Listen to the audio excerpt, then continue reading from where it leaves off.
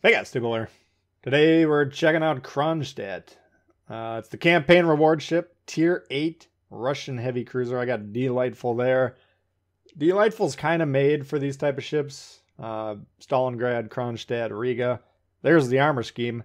Note the lack of the icebreaker, which is a heavily reinforced bottom half of the nose. The entire nose is kind of a weaker armor scheme.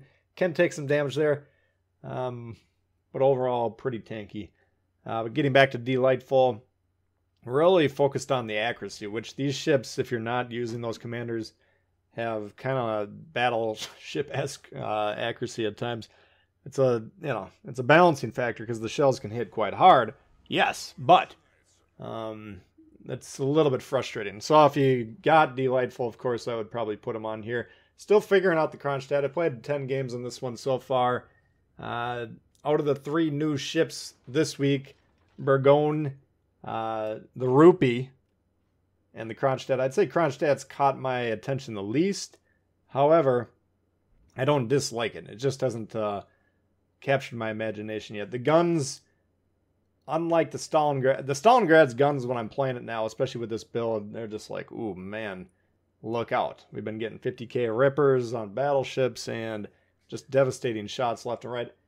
These shells, they can hit hard, yes, but the accuracy is so wonky that to get those devastating shots, especially at longer ranges, haven't really been dialing up a lot of them yet. So maybe I've just been aiming poorly, maybe I've been getting some bad rolls, or maybe that's just the difference. You know, we can't expect Stalingrad here at Tier 8. That's a legendary tier ship, Stalingrad, so it's got to be a little bit worse, right? Makes sense. But Kronshtadt, I think, is a pretty well-balanced campaign reward ship. So it's not going to be one of the super overpowered ones. At least that's not what I'm thinking about it yet. Those of you guys that have been checking it out, of course, I want to hear what you guys think about this as well. Now, interestingly enough, I feel like the Kronshtadt is a little bit tankier. Usually, if you're playing Riga, there's a Riga right there, or the Stalingrad, kind of the main ideas with those ships is if you're angling really well, survivability through the roof. But as soon as you show a broadside, you pretty much die on contact. This one I've been finding is a little bit more forgiving of mistakes. I don't know if the Citadel is just a little bit more protected or what the deal is. Or, once again, it could just be my limited experience. But Kronshtadt, for me, it's a little less straightforward. You know, the jury's still out on the guns for me. The jury's still out on the armor. I got to keep putting it in situations. But overall, I think it's a pretty capable ship, and I will continue to play it.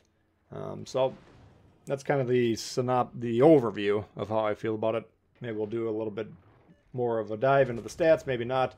We'll see as the game progresses here. But jumping into the game here, we deployed on the A side. I did move towards the middle to utilize this island.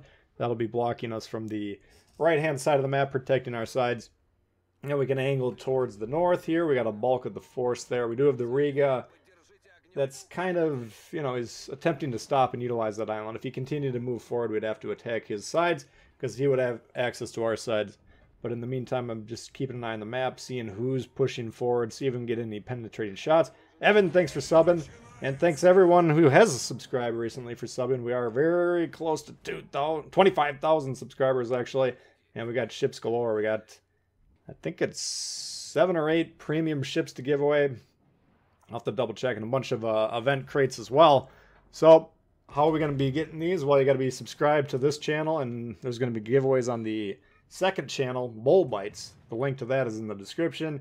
And then once we hit the actual number, if we actually ever do hit it, then there'll start to be some giveaways on the videos and potentially in the community tab section. So stay tuned for both of those channels. Getting forced back a little bit here now. We got a lot of health, and I'm being careful here. I don't want to be getting a shot in the side, but I'm trying to limit how many of these ships can be shooting me at once, because these kind of grinding, sustaining fights, and the first half of this game is kind of a grinding, see who can sustain type of a fight. You don't want multiple ships shooting at you, right? We want to be trading shots relatively equally, especially if these guys are showing some side that we could potentially access, but trying to limit who can fire at us there. And there you see Vlad did hit the nose, and it did not do damage, so interesting armor schemes, but it was pretty steeply angled there. You never know with these things, and then it aims up a little bit there, get some decent damage, about 6k. So, nothing horrible that we can't handle. Now, taking a look at the health pool, that is a stat we would want to point out. 71,050 on this. Now, I'm looking at some of my other tier 8 cruisers like Rune. We got 49,500, so just shy of 50.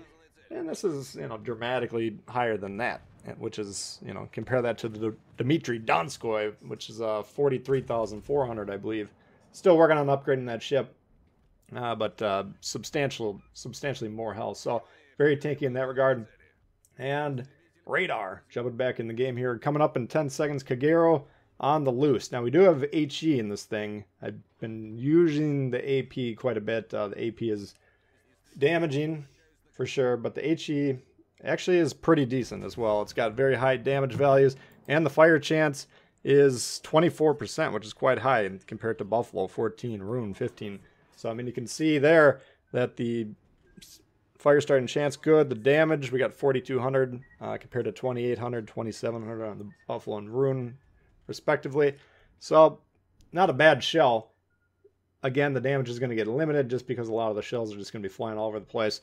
But in general, I find, I'm still in the testing the AP phase, like I mentioned earlier, but still trying to force the AP in. So maybe that'll evolve over time as we continue to learn how to play the ship, but that's my preference so far. Trying to get away from the Zeiton here. I'm assuming he's coming through the gap. That's basically the rear of our ship is pointing at on the map. You can see him grayed out currently, but he's very close.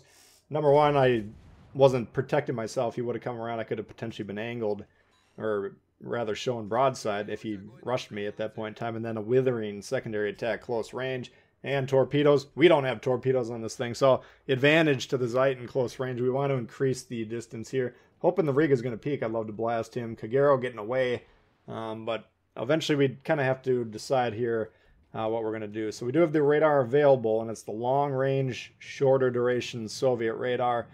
So if this Kagero drops and it looks like people are going to hit him, well, the Vlad certainly not, because he took a suicide rush to the jaw. But these other guys, we got a cruiser pointing up and the battleship, so we do pop the radar there. Cruiser, great job, ready to fire, blast them, and we finish him off there with the AP shells. So pretty good teamwork there to get the destroyer off. Both red destroyers off the board. We've lost one of ours. The other one's still alive south of A. So both teams have a cap. Pretty interesting setup here. And at this point in time, when I'm like, okay, what should I be doing? I'm looking at the map. I'm like, this actually could be an interesting game. And I think from this point forward, it winds up being relatively interesting. So they're pushing into the home cap D. You can see the Prince Eugene, followed by the Zeiton, who was formerly threatening us with his position. But now they're pursuing the cruiser, who's got about 60% of his health. And they're pushing the base, more importantly, from my perspective, because they do have a 150-point lead, 140 points, whatever it is. And we're tied in ship, so we got to be making sure that they're not getting another cap. Because if that's the case, if we go down 3 caps to 1 in this tight of a game, then we're in trouble. All right, so Eugene coming around here. He's broadside. He doesn't know we're here quite yet. Attention pointed southward, and whammo. And that's what we're talking about. If we do get these shots, we can do some damage there. One, it was basically a citadel shot. It looks like a bunch of overpens. But I don't know if you've been paying attention to the hit markers on this game, and I've been paying attention to all the games I've been playing. Seeing a lot of shatters and just odd, results. Where once again, if I'm firing the same shots with the Stalingrad, I'm kind of feeling pretty good about it. I'm not saying this is a good example right here with the Eugene, because obviously we're smashing him to bits broadside. But again, some of the battleships, like even broadside Musashis, I've had some shots where I'm like, okay, this could be juicy. What? 5 shatters, interesting. The guns just don't seem quite as reliable. And Riga, while smaller caliber guns, at the tier it's at, I feel like those guns are more threatening as well. But anyway, we've had some decent shots on these cruisers. Certainly Buffalo just got demolished.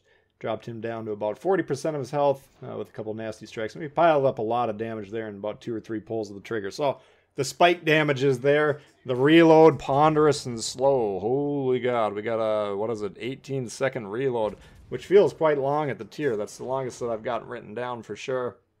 Haven't written the Obuki or Dmitry Donskoy's stats down yet, but those are both quicker reloads as well. Buffalo, 9.5, Rune, 10.2, and Kronshtadt, 18 seconds. So, I mean, this is not a high damage per minute ship by any means, but the spike damage, kind of like the theory of the battleship, where we're not high damage vessels in a battleship either, but the possibility of a boom, one-shot knockout persists. Okay, and it does exist as well with the Kronshtadt.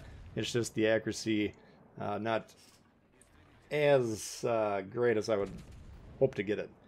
But our buddy Meta, he keeps telling us we got to get 16.4 in this Delightful, which the slot 4 perk on this guy really boosts the accuracy. So if we get another 15 commendations and, you know, however many insignias, maybe we can get all the way up there. Anyway, we're trying to finish the Buffalo off, and you'll see as the game goes by why we would. Of course, he is a dangerous cruiser to begin with. Yes, he's got the radar. That's a major problem, especially if you got a destroyer. And that's our main advantage right now, is having the destroyer. Destroyer just sitting there spotting. That's an interesting play. That it's usually a sign of a more advanced player, unless they're doing it inadvertently. But he's just kind of sitting there spotting, which is fine. He can't push C, certainly not with the radar cruiser, and he can't really push into B because the bulk of the force is in between him and there. So he's just electing the spot, and that's a fine play that you don't often see the destroyers pull. Here comes the Republic. He's coming around here. Now, we're going to be within his secondary range, so we've got to be careful of that. Pretty decent shot there. 6 pens, no citadels, yes, but kind of a lot of damage there. Baffled how the Riga is just chasing the heck out of this Musashi, who can smash him to bits. But he's, I guess he forgot about him, or I don't know what happened. As soon as I saw this developing, I was like, okay, this is a problem. We got to swing around here. To get our guns on the Riga, which we have to do, we got to keep this Musashi alive. Now we're pointing broadside at the Republic. Not what I want to be doing with my life at this point in time. But we do get the Riga off the board. We're going to bounce off this island and then hopefully back up and angle against the Republic, who could potentially one-shot us here if he pushes forward. In fact, a glorious play for him would be one-shotting me while ramming the Musashi. That'd be a hell of a clip for bull bites if I pulled that one off. Anyway. That'd be the play I'm attempting to make, but we're trying to angle as quickly as possible. We got the island to the right-hand side of the screen blocking the other ships, so really the Republic currently is the only one I'm worried about. Kutuzov, I'm keeping an eye on. Number one, because I'd love to blast him into outer space if he comes around that corner broadside, but number two, he does close range have a potentially withering AP attack as well.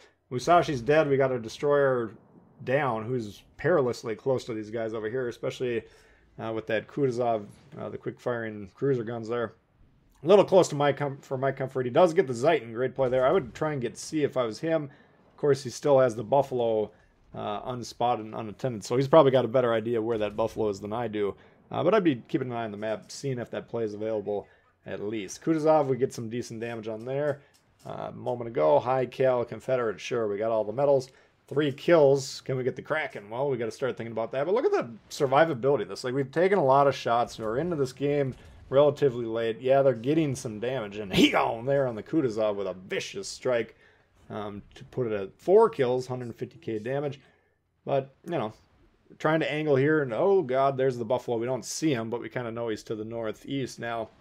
And he's a major AP threat as well, so that's a problem. Trying to blast the Republic's guns. There's the AP. Oh, God. How do we get out of this? Well, we can't really. We should probably be turning to the south, I guess, and just foregoing 1 or 2 reloads worth of shots while the turrets spin, and the turret traverse is slow on this ship as well. 35.3. I'll mention that stat. Very slow turret traverse. So, I mean, there's problems once they achieve this crossfire position. That we're not likely to get out of here. If I can kill the Republic, or if he catches one of these torps, that would be outstanding. Then maybe we can radar the Buffalo or something, or create some sort of play late in the game. He does get a torp on there. Doesn't quite get him. All right, he's got about 6k health left. I got a chance that we're getting secondary to death here. We're getting shot by the Buffalo. Boom, he gets us there. Trying to see if we can put a big full salvo into the superstructure. Looks like we got about 3 hits a moment ago, a few thousand damage. Not enough. All right, now Kagero, at this point in time, we're down in the score dramatically. He's basically got to go for a quick strike, suicide rush, and then hope to find that Buffalo. I can't remember exactly what the Buffalo's health situation is at this point in time, but he's got to basically try and gun him down. So the odds are very long here. He's going to wind up getting blasted point-blank range. Anyway, Kronshtadt, I feel, is a pretty middle of the pack in terms of campaign reward ships, which are usually pretty good. And I think Kronshtadt might be pretty good. Okay, this is an early impressions video. I just like to get you guys a quick look at it while I'm figuring it out. But as of right now, it just doesn't seem like it's a super powerful ship. So take that in mind. That's a look at the Kronshtadt for you guys. Hope you did enjoy it. If you did, please hit the thumbs up. New to the channel, consider subscribing. Lots of World of Warships coming for you all the time. Questions, comments, leave them below. Love to hear from you guys, and we'll see y'all later. Peace.